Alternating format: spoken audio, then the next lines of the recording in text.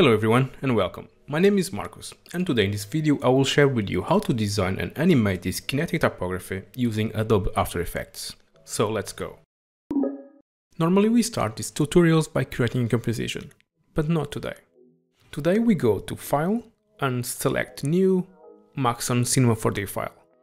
And it will ask us to name this file and save it. So let's name it something like Kinetic Type and press Save. Now we are inside Cinema 4D Lite. This is a version that comes with After Effects. It's very basic, but very useful. So let's start. The first thing is always to set up our document. So let's go to the render settings and let's make the width and the height 1080 by 1080 pixels. And let's leave the frame rate at 30 frames per second and let's close this window. Now let's start modeling. Go to our pre-made spline menu and let's select the perfect rectangle. Now with our rectangle selected, let's go to the object properties and let's change the height value to 150. And let's select the rounding checkbox and increase the radius until we have a smooth edge. Cool, with that done, let's return to the right side toolbar and get the extrude tool. Now the extrude tool will appear in the object tab and we must select and drag our spline into it. And magically, our rectangle line has volume now. And that's what we need. Now let's click on the extrude tool and make a few modifications. The first one will be on the offset value. Let's increase it to 250, giving us more space for our texture. And next we'll go to the caps tab and let's uncheck the start and the end cap. So our object is empty inside. Now before we make our typography texture, let's quickly set up an isometric camera. So our object is already in position. So let's go to our camera icon, hold it and select a normal camera. To make it with an isometric view, we just need to change the camera projection. So we will select isometric here. Nothing happened on our screen because we didn't have the camera active. So let's go back to our object panel, select the camera and click on the little square icon. Now with the position, pan and zoom tools, let's move the camera to center our object. If you need some extra help, we can always activate the camera grid. Go to the camera attributes panel one more time, select composition and enable the grid. This grid will definitely help us framing this better. Anyway, let's select and rotate our object so it faces the right way. And great. So now let's create the text texture for this 3D object. We are going to create it very quickly inside After Effects. So let's jump back to After Effects for a few seconds.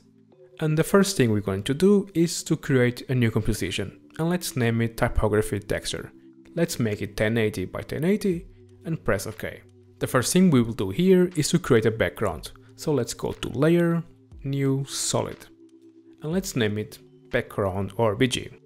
Now let's add some text. Let's select our type tool and write something. Try using a condensed font, like the Outward font. Now let's write something. I'm going to use the usual mast.lab.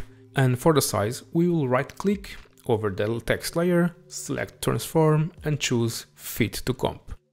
Perfect. Now let's go back to the layer in a timeline and click R for rotation. And let's change the value to -90.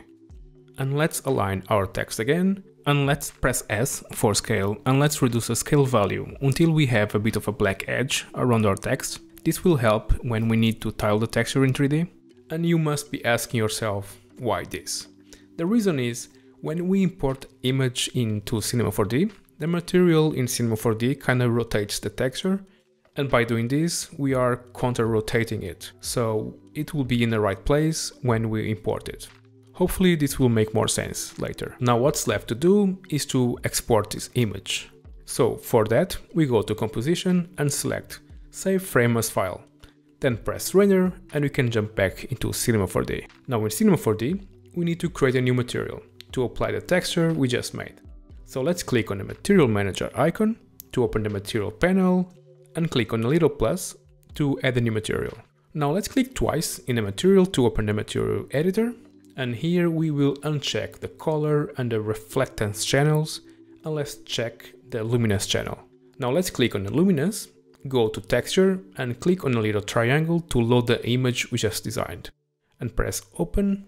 Cool, now we can just close our material editor.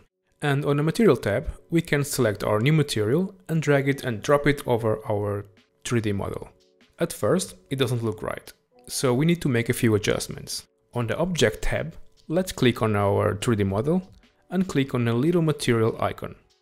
This will open the material attributes. Now let's start adjusting the texture of our object. Let's go to the tiles view and change the value to 5. This value will depend on how many tiles of your texture you want, so feel free to use this value or another one. Great, now let's make the texture move. First, let's make sure our timeline needle is on frame 0. And on Offset View, let's click on the little diamond shape to mark a keyframe. And let's leave it at 0%. Now let's move our timeline needle to the frame 90, change the frame value to 180 and move the timeline needle to the last frame. So we have more frames for our animation. Then go back to the material tag and go to Offset View, and this time let's change the value to 100.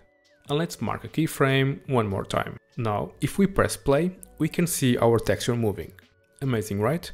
Now as you can see, the motion of the texture starts slow and then speeds up, and then slows down at the end of the loop animation. That's because Cinema 4D will always apply an easy curves into our keyframes automatically. And we actually want them to be in linear mode, so we don't have or see this difference in the speed of our animation. And to make that adjustment, we just need to select our keyframes and then right click and select linear. It's pretty easy, but you know, it's always annoying to have to do this. And now if you play it again, you can see the animation looks much better in the loop. But don't go away, we are not done yet. As you can see, inside of our object, the texture is facing down, which is okay, but not great. So let's change that. So let's go back to the Object tab, select the Material tag, and while holding the Command or Control key, let's drag the tag, duplicating it. Nice, relax, this will make sense. Let's select the first texture tag, and on the side option, let's choose Back. And now, let's select the other tag, and let's choose the side option Front.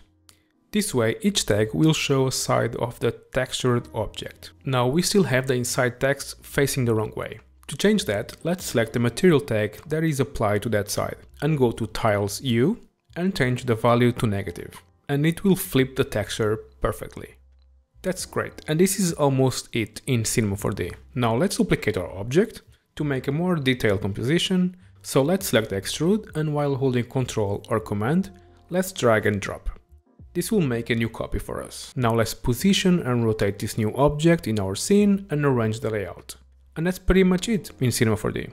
So let's go to File and select Save and go back to After Effects. Cool, now in After Effects, let's select our Cinema 4D file and drag it to the composition window to make a new composition. Now we can see our 3D model inside After Effects, which is great, this is what we wanted. So now let's go to the Sceneware effect, and on the render settings, let's change the renderer to current to see the full render quality. Now if you press the spacebar on numpad 0 to preview it, you can see our animation is looping perfectly.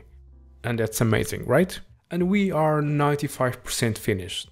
But before we render this motion piece, let's go back to Layer and select New Solid. And let's name it BG. Let's make it comp size and make the color black. And let's move it under the Cinema 4D layer, and it's done. But before we go, let's go back to Layer again. Let's make New and select Adjustment Layer. And on this layer, we are going to apply a tint effect. So with the layer selected, let's go to Effects, Color Correction, and Tint. And let's go to the Effect tab. Here we can change the black and white colors, which will apply to our graphic, making it much easier for us to customize the colors without creating a new texture and going back to Cinema 4D. And yeah, I just wanted to share this with you. Now let's go back to composition and let's add this composition to the render queue. Let's render it, and that's it. Thank you so much for watching.